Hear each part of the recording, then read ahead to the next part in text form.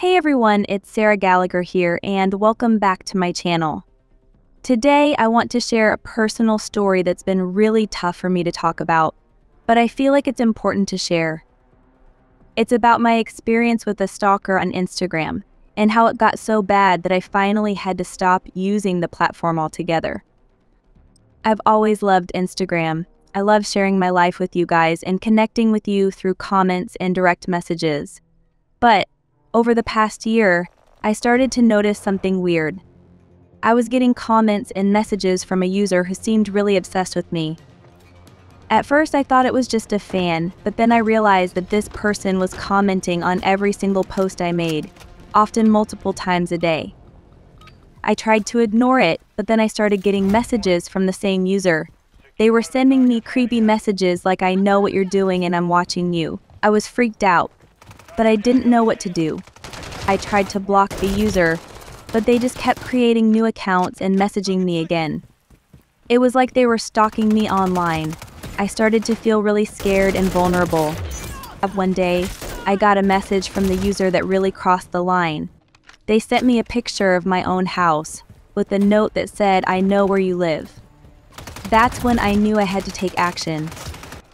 I went to the police and reported the stalker. They were really helpful and supportive, but they told me that it's really hard to track down online stalkers.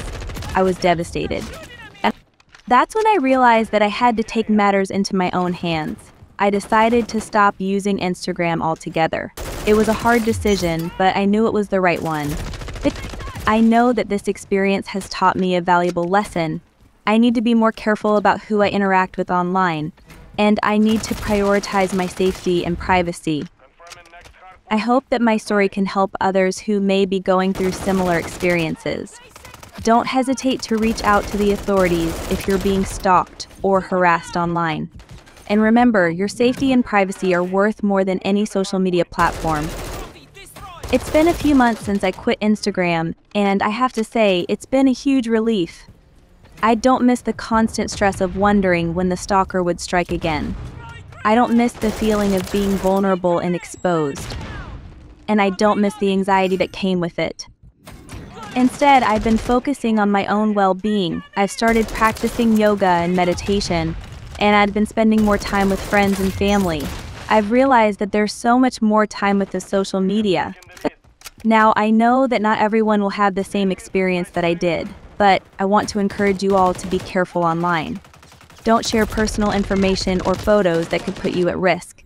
And don't engage with users who make you feel uncomfortable or unsafe. Let's all prioritize our safety and privacy online. Let's take back control of our lives and our well-being.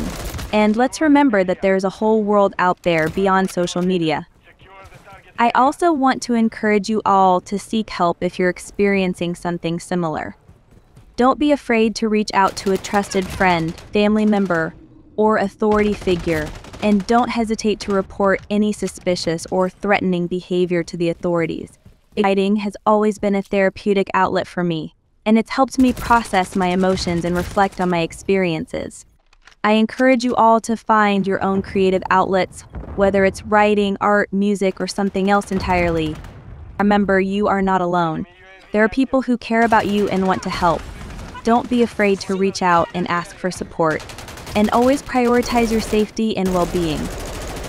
Thanks for watching, everyone. If you have any thoughts or experiences you'd like to share, please leave them in the comments below. Don't forget to like and subscribe for more content, and I'll see you in the next video.